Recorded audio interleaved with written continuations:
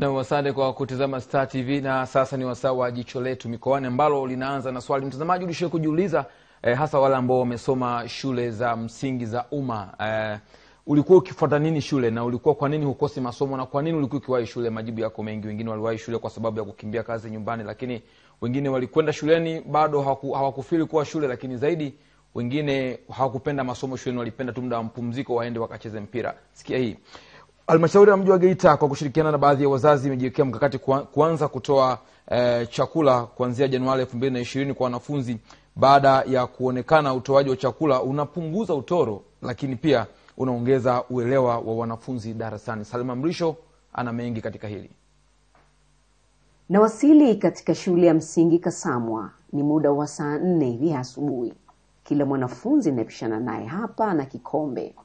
Kama kikombe hiki hakijaning'inizwa pembezoni mwa mkanda au sketi au kaptula, basi kimeshikwa mkononi. Hii inaashiria kwamba hapa shuleni ipo huduma ya mlo aina fulani.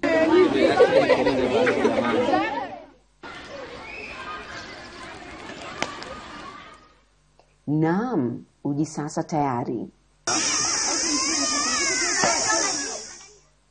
Wanafunzi wa Kasamwa wana awamu moja tu ya masomo kwa siku. Wakiingia asubuhi wanatoka saa 8 mchana. Hii inawezekana kwani hupata uji kila ifikapo saa 4 asubuhi. Kija mkaingia kwenye masomo yanaendelea vizuri, hauhisi njaa wala uchovu. Uji ulipotolewa, ongezeko la watu kuja shuleni lilikuwepo kubwa. Wakati hao na kunywa uji, wapo wenzao ambao hubaki wakiwatazama tu. Wanaonekana kuwa na matamanio ya kile wanachokipata wenzao, lakini haiwezekani. Wenzangu wanapata chakula na mimi sipati chakula kwa sababu sikuchanga. Wenzangu wanapata uji, mimi sipati. Kwa kweli nakuwa najisikia vibaya sana. Mama hana hela za kumchangia.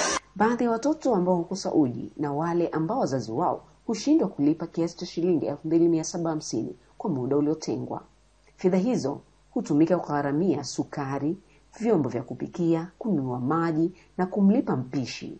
Michango huwa migumu hasa kwa wazazi wenye idadi kubwa ya watoto wanaosoma. Tulishirikisha sana wazazi nje na kamati ya shule.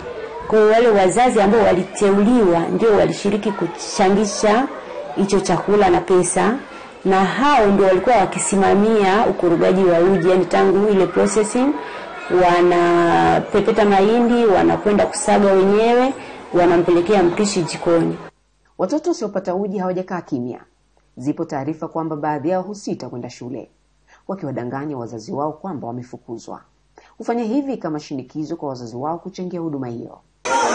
Wazazi wao nao wakahamasika kulingana na taarifa zilizokuwa zinawafikia kupitia kwa watoto wao, wakaamua na wengine kuendelea kuchangia chakula. Kuanzishwa kwa huduma ya uji katika shule hii kunatajwa kama kichocheo kimojawapo cha mahudhurio mazuri, hivyo kupunguza utoro. Changamoto iko kwa shule za umma, kwani kati ya shule 51 zilizopo katika halmashauri ya mji wa Geita, 11 tu ndio zinatoa chakula cha mchana. Kwa hiyo mkakati wetu wa kwanza ni kwamba kufikia Januari 2020 wanafunzi wote kwa shule zote ziweze kupata chakula.